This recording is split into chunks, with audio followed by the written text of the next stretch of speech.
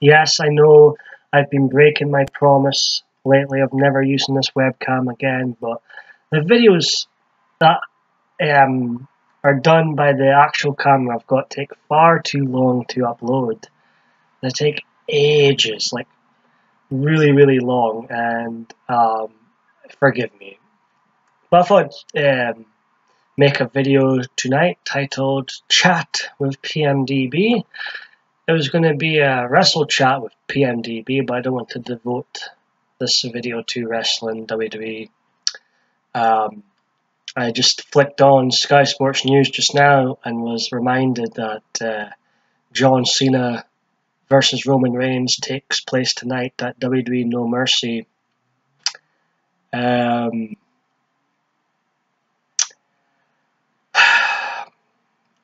Love wrestling, always will, probably. But WWE just kills my passion for the business sometimes. A lot of times, actually, especially this year. I still keep like semi up to date with them, but in regards to watching their product week after week, no, don't do that anymore. Yeah, I've stopped recording a lot of shows. I will watch bits here and there. I hear that are good, like Kevin Owens headbutting Vince McMahon. But ever since WrestleMania 33, when Roman Reigns went over The Undertaker, that was the beginning of the end of WWE and I's relationship. My interest in WWE, whatever you want to call it. And I feel guilty when I do watch their product because I'm giving them viewership which they don't deserve. The way they treat the fans, well, since John Cena became the face of the company, really, that's when it began. But we're brought with John Cena, with John Cena 2.0 now. The fans, like myself, just said, shit, I'm done. Had enough, can't do it anymore. John Cena, very mediocre wrestler, very mediocre entertainer in general. I mean, he's better than Roman Reigns. Roman Reigns has no character. What is his character? I don't know. He's just there, is he? I think his best run was definitely with the Shield because the other more talented wrestlers covered up his, lack of talent. John Cena can do a promo and is good with TV interviews and things like that, but just because he can do a promo doesn't mean they're entertaining, because they're not very good. And I did moan about their back and forth, that infamous now contract signing between the pair on Raw a couple of weeks ago, and Bruce Blitz reviewed it, couldn't do a better job than him. He nailed it as usual. And I watched a video of Tyrone Magnus reacting to Bruce Blitz reviewing the John Cena Roman Reigns contract signing. The irony of was coming out of John Cena's mouth. You know how he's saying that the fans say he sucks, like to say Kurt Angle sucks, and that's just two different things, John. Just if I were to watch, I won't be watching, but if I were to watch, I'd probably enjoy the Braun Strowman Brock Lesnar match. I think they're going to have a great match. I love Brock Lesnar, big fan. He's in my top 10 wrestlers list. But not even him, not even the second coming of Steve Austin will get me to watch regular WWE product, because overall it's just so fucking poor. And WrestleCrap is facing WrestleCrap tonight, John Cena versus Roman Reigns. I hope the fans shit on it. I hope it's half empty arena, because, I want a third wrestling boom period in my lifetime, not for it to just decline. That's what's happening at the moment. It'll be commentated by Michael Cole, who is the most robotic commentator of all time. Not his fault. Vince McMahon's fault. You know, he's always shouting down what to say and stuff. And he's made Michael Cole so robotic. I think Michael Cole perhaps could be a pretty good announcer, but he's a yes man, isn't he? He does what Vince tells him to do, and he's making his own announce team so robotic. And the announce team of the past, like your Jesse the Body Ventura and Gorilla Monsoon, the late great Bobby the Brain Heenan and Gorilla Monsoon, Jerry Lawler and Jim Ross, those were great sets of teams over the years in WWF, WWE. And the commentating used to be one of the best parts, sometimes the best part of the product. Now it's the worst. The absolute, it's the shits. Like, there's a lot of things that annoy me with the commentary. Be like, mentioning people that aren't in the match is one of my pet hates, like the over mention of Roman Reigns during other matches, or John Cena. I remember last year at the Survivor Series, it was Goldberg versus Brock Lesnar, and Michael Cole was going on about John Cena. And I'm like, no one gives a fuck about John Cena. Brock Lesnar and Goldberg are in the ring. Why mention John Cena? Why remind us that the rubbish we've had to put up with so long? And, you know, John Cena and Roman Reigns are two failures, complete failures. And, you know, with them having to bring back The Undertaker after WrestleMania, having to bring Goldberg back, and other part-time stars like bringing Austin and HBK to make an appearance, and The Rock, and they still need him to come back. You know why they need all these old stars to come back? It's because John Cena has failed. Roman Reigns has failed. When Austin and The Rock were on fire in the Attitude Era, they didn't need Hulk Hogan there. When Hulkamania was running wild in the Golden Age, you didn't need Bruno Sammartino there. Hulk Hogan drew in the fans. Austin, Rock drew in the fans. John Cena has drove a lot of the fans away. Roman Reigns, same, drove a lot of the fans away. Change needs to happen now, I feel. And they're on TV so much these days, so many pay-per-views, and the product is absolutely terrible, and it's on so much as well. It's like, it's enough, too much. And this is really the times when there should be like a handful of pay-per-views, one weekly show, because the product at the moment just is not good enough for the way it's been, you know, broadcast so often and just everywhere. So yeah, we rant about wrestling. God, 8 minutes in already. But I'm not going to devote this whole video to wrestling. If I would talk about the upcoming Halloween film, which I am excited to see, I think it has the potential to be the best Halloween film since the original. And I was listening to a podcast yesterday, or a live stream rather,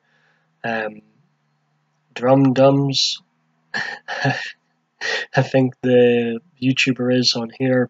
He just does some great videos on Halloween. He's very knowledgeable about Halloween.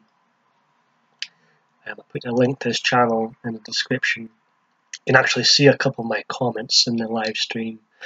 I was talking about how I think 4 and the original are the best, and Donald Pleasance was the MVP of the franchise, especially at the start, from 1 to 6. Got triggered a wee bit during the conversation about Loomis, and 2 of the people talking about him were saying by 5 and 6 they were getting fed up with the character, and I started to get a bit triggered. I needed my safe space. I was like, no, Donald Pleasance, Loomis, is the backbone of the Halloween franchise. He elevates the Halloween product for me. And the main guy that runs the channel, he's all for Loomis and thinks Donald Pleasance is great as him, like I do. I will agree with what they said about how Loomis was portrayed in Rob Zombie's Halloween 2. Yeah, that portrayal of Loomis was a fucking disgrace. And it's one of the reasons why I dislike Halloween 2 Rob Zombie's one a lot. But the Donald Pleasance Loomis character was fantastic in Halloween. Better than Jamie Lee Curtis, and I like Jamie Lee Curtis a lot too.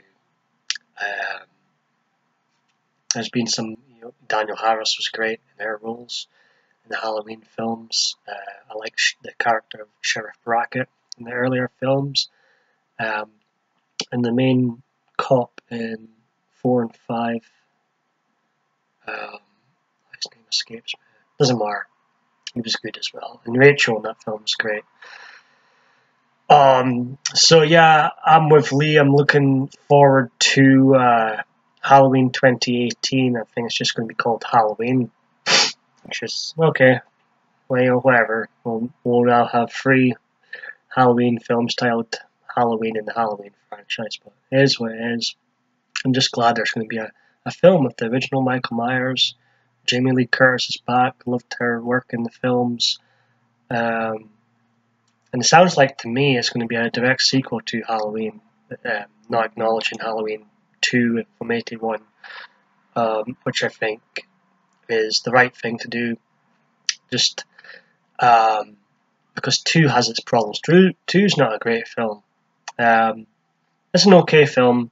It's a fall from greatness, is what Halloween 2 from 1981 is.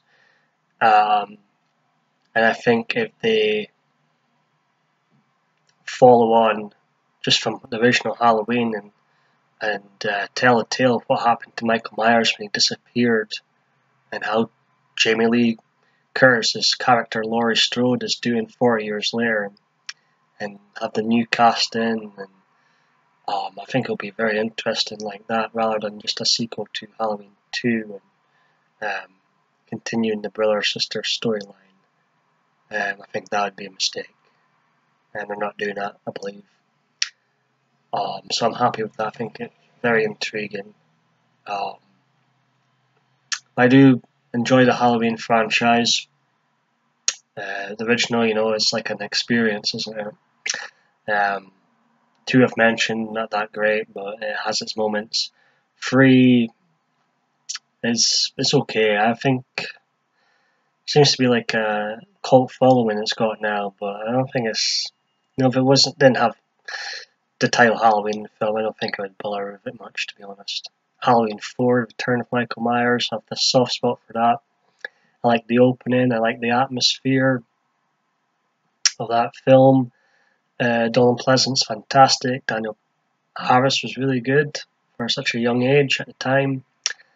One of the best, in my opinion, the second best entry of the series. Halloween 5 is a step down from Halloween 4, but it still has its moments. Donald Pleasance, fantastic again. Curse of Michael Myers. I named it in the 3 Halloween films I hate the most in one of my videos from 2014. Perhaps that was too harsh, as it's not as bad as, it's certainly not as bad as Resurrection. Resurrection is a piece of shit. Rob Zombie's Halloween 2 is, I don't even know what that is, but it's not a good film. As for the others, H2O and Rob Zombie's Halloween, I've got a soft spot for H2O as well. I enjoyed that film when I first watched it. I love Jamie Lee Curtis in the film. I think she does great. It's one of the good ones of the series for sure. Rob Zombie's Halloween was the first Halloween I seen in cinema, and I absolutely hated it. But some aspects of the film I've started to warm to, and there's some good bits. But I think he completely missed the point of how Michael Myers works good. He made him white trash, and Michael turned into this evil character because of his upbringing. In the original film, he was just a random family and just so happened to have this evil child in their family. And that, to me, is more frightening than Rob Zombie's vision. Made me last 15 minutes now. That's a bit of a ramble, but I thought I fancied voicing my opinion on WWE today since it's No Mercy, and talk about my excitement for the upcoming Halloween. And perhaps more in depth next time I'll talk about the upcoming Terminator 6. Yes, we're getting a Terminator 6 film. I can't believe it either. Arnold Schwarzenegger will be in it. Love it, but I'm worried about his age. Linda Hamilton will be in it. Terrific. James Cameron is going to be a part of it. Producer. The Deadpool director. And they're ignoring Terminator Genesis, which is good because it was a pile of trash. And yes, in my review of Terminator Genesis, when I first seen it, I was like, it's so bad it's good, but after repeat watching it, no, it's just a really bad film. Terminator Salvation, rubbish. Terminator 3 has its moments. The action's very good in that film, but the bread and butter of the Terminator franchise is the first two James Cameron directed films, Terminator and Terminator 2 Judgment Day. Terminator 2, fantastic film, one of my favourite films of all time. I would say my top 3 favourite films in no particular order are Jaws, Terminator 2 Judgment Day, and Halloween from 1978. But yeah, perhaps I'll talk about Terminator 6 more in the next video. Hope you enjoyed.